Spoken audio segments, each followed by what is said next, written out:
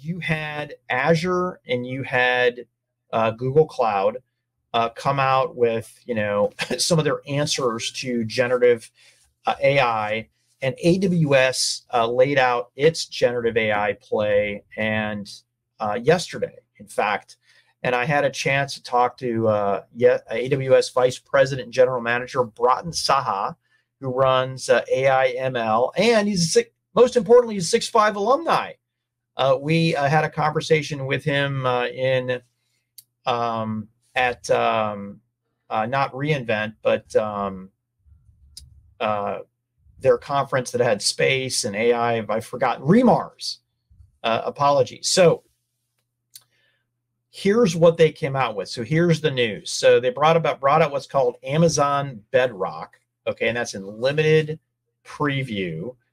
Foundational models, best in breed foundational models from people you would know, like AI21 Labs, Anthropic, Stability AI, the folks who do Stable Diffusion, and they brought out their own foundational models called Titan.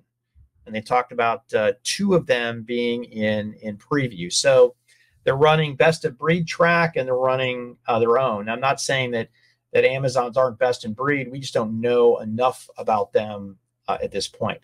The company also said that it went GA on its Trainium-based instances, talking about delivering up to 50% savings on training costs over any other EC2 instance, which, by the way, that includes NVIDIA and Intel.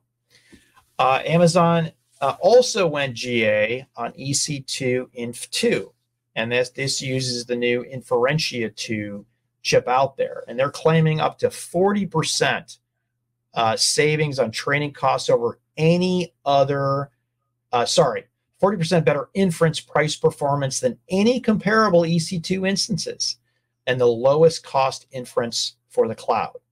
And I think that the first statement, I think, is in comparison to NVIDIA.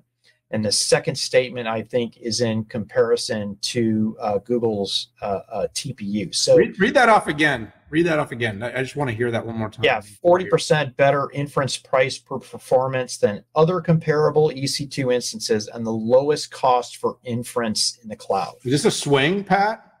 This is a huge swing, Daniel. And I'm going to get into more of that. But then they brought out Code Whisperer, which is essentially this companion for programming, where they claim, on average, participants using Code Whisperer completed tasks 50% faster on average, or 20% more likely to complete them successfully who didn't use Code Whisperer. Again, huge measured claims that the company is making here. So here's my net on this. First of all, this is big for foundational models. This is more details and more holistic offering than I've seen yet to this date. The company's bringing out a complete line of best of breed foundational models and two of its own. It bring out a complete line of homegrown training and inference services based on its own silicon, with huge claims on lowest cost. By the way, the company did claim highest performance based on a lot of its technologies with the superclusters, its networking, and I believe that is likely NVIDIA based.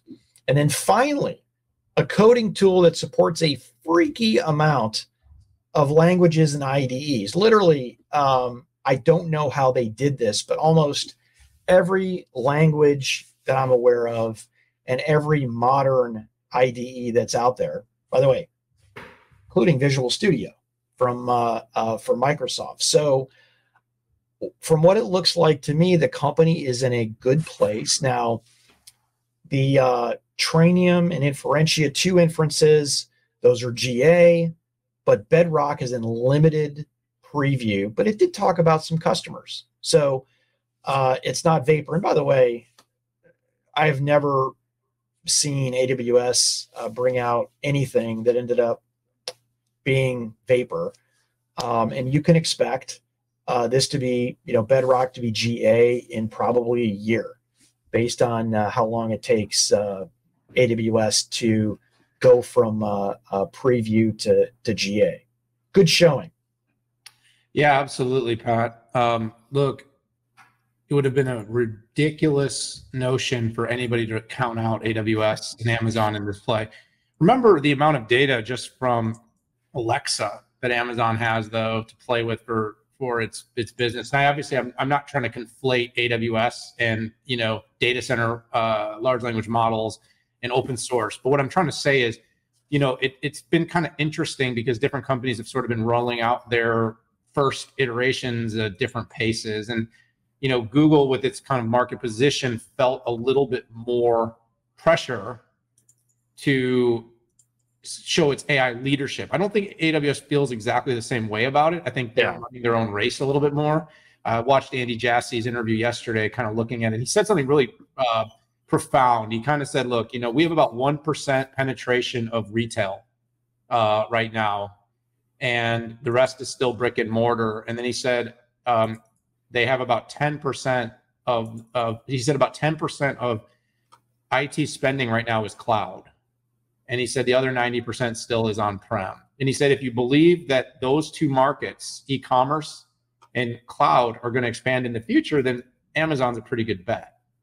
And I'm pointing that out because they did a shareholder letter. He went on CNBC. He doesn't talk much. But what I guess I'm saying is Amazon has a lot of data, a lot of training data, a lot of reasons to try to create an efficient offering for all of its enterprise clients to be able to utilize large language models and stay on Amazon and AWS platform. Additionally, AWS, I think, has a little bit of a bone to pick. We've talked quite a bit about NVIDIA today, but has a little bit of a bone to pick after the DGX cloud offering and the decision not to offer that.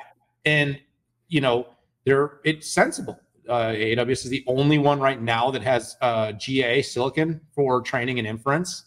And they're more and more becoming competition. So yes, you can obviously run EC2 and you can do all the instances are available with NVIDIA, with Gaudi, with or Habana, with the different offerings from the other silicon makers. But AWS plans to make its own hay in the silicon space.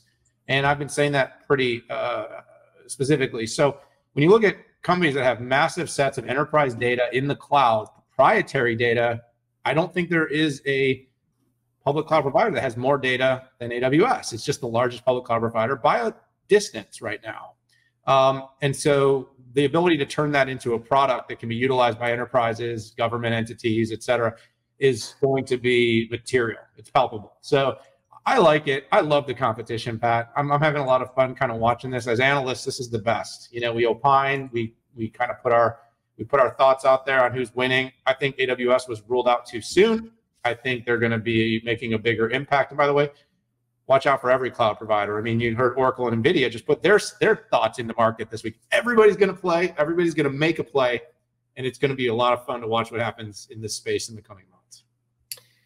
Yeah, I don't think anybody with credibility ever had any doubts over AWS. I mean, I saw the people there's a lot of people out there who can't disconnect. They look at this as one homogeneous blob, when in fact, you have the consumer market, you have the B2B market, right? First of all, they're very different. And then you have the B2B market who might be serving a B2C company. So it's so much more complex, doing a Bard search and a Bing chat and saying, who won the AI war is lazy. Okay. You might be able to make that from a B2C statement and look at what Google and Microsoft are doing in the consumer space and say, where's Apple? Apple has not talked about anything. They are clearly behind in terms of at least announcing these things. And I have Siri. Siri. Which one's better?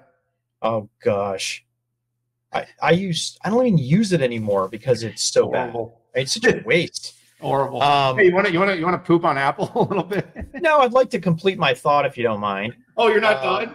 No. Oh.